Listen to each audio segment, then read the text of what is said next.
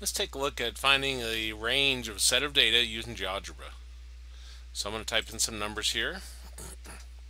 So I got 5, 1, 33, 2, 12, 17, 23. They don't have to be in any kind of order. Now I'm going to do this in pieces. I'm going to put a max and min in separate blanks here.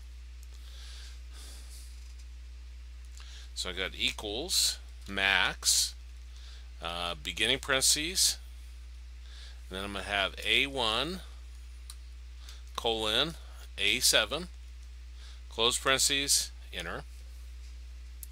Again, let me double click that. Well, I thought I could double click it.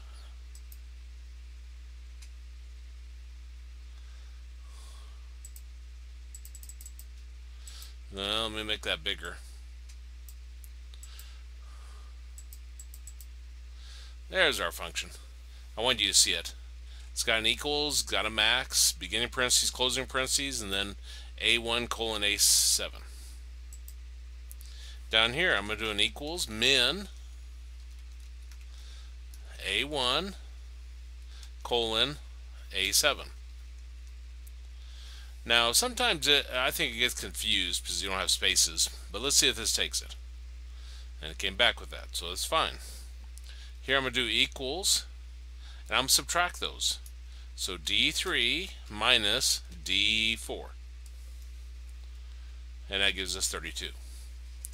And that would be our range. So let me label that. So that'd be your range there. And that's how you can find a range using GeoGebra.